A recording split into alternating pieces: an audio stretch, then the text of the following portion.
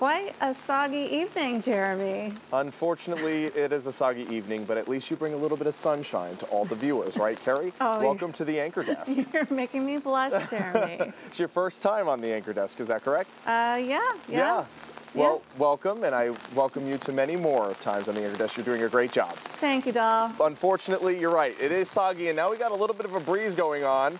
Not so nice out here, and as you go through the afternoon and evening tomorrow, we'll see that breeze kick up possibly to 40 miles an hour, even 50 miles per hour, associated with some snow squalls even possible. But starting with what we're dealing with tonight, the rain.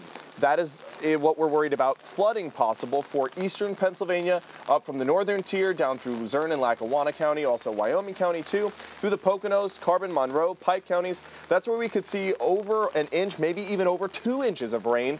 And in those low-lying areas, that will definitely be a problem of ponding on the roadways. Of course, lots of trucks going by on the roadways. That kicks up some mist, and that'll cause a lot of reduced visibility in addition to the fog that we have. And then we're worried about a wind advisory too through Monday, where we could see wind gusts up to 60 miles an hour possible. There's a live view at Scranton. Good evening to you, the Electric City. You were abuzz earlier. I was down at the Scranton St. Patrick's Day Parade.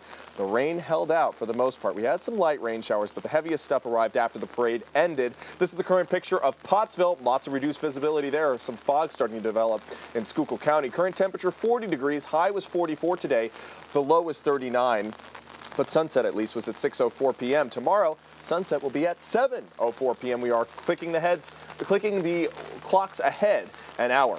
Here is what our radar and satellite picture looks like. We now have a heavier band of rain now going up into Northumberland County towards Bloomsburg, taking a closer look at the northern tier where it's going to be headed. Williamsport, you're up next. LaPorte, Dushore going to get in on another heavy downpour in the next hour or so. Showing the larger picture, we're not done with this rain system yet. We still have another line of showers behind the front that's going to pass through overnight tonight, so we could pick up, again, an inch or two additionally from what we've already picked up so far. And on the backside of this low pressure system, we'll see colder air and possibly even some snow squalls tomorrow. Temperatures still not cold enough to support snow just yet. Upper 30s, low 40s, but still colder than they were 24 hours ago, up to 12 degrees colder than they were. But here's your weather timeline. Heavy rain through the evening, flooding possible in low-lying areas, and then snow showers possible tomorrow with accompanied wind gusts up to 40 miles per hour. That can reduce visibility very quickly.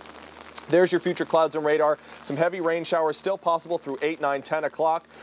Even showers continued past midnight. Probably not as heavy, but past midnight we will drop down to below the freezing mark in the northern tier, and that's where we could pick up maybe a quick inch of snow. That's going to be wet and heavy snow in that northeastern corner of Wayne County, and then we'll see those snow showers start to develop, and they could become snow squalls. Snow squalls can reduce visibility very quickly. They're intense bursts of snow and wind, and if you're ever caught in one, if you get an alert on your phone, you get an emergency alert from National Weather Service that says a snow squall warning, you'll want to get off if you're driving at the nearest exit and pull over in a parking lot. That's how bad visibility can get. If you pull over on the side of the road, you become vulnerable to out-of-control vehicles during these snow squalls. So just wanted to give you an update on that. Those snow squalls could continue all the way through the overnight on Sunday into Monday. And then things clear out for Monday. Lots of sunshine expected for the afternoon and evening. As far as additional rainfall, probably an additional quarter of an inch, maybe a half inch, over an inch even possible in the Poconos. As far as snowfall, I think we could see a coating. We'll definitely see those white flakes flying through the air, but I think they'll actually stick there in that northeastern corner of Wayne County. Wind gusts, look at this, 40 miles an hour possible tomorrow, 60 miles an hour possible on Monday, especially through the Poconos. The rest of us seeing gusts up to 40 miles per hour. There's your 7-day forecast. 44 is a high for tomorrow. Remember, we turn the clocks ahead tonight. 1 hour at 2 a.m. We go to 3 a.m. and we have sunsets at 7 o'clock, Carrie. At least we have a nice week ahead. Monday, Tuesday, Wednesday, increasing sunshine and temperatures up in the 60s. I'm excited about that. So am I. Yeah, we'll be ready to get rid of all this rain and possible snow for tomorrow. Thank you, Jeremy. Yep.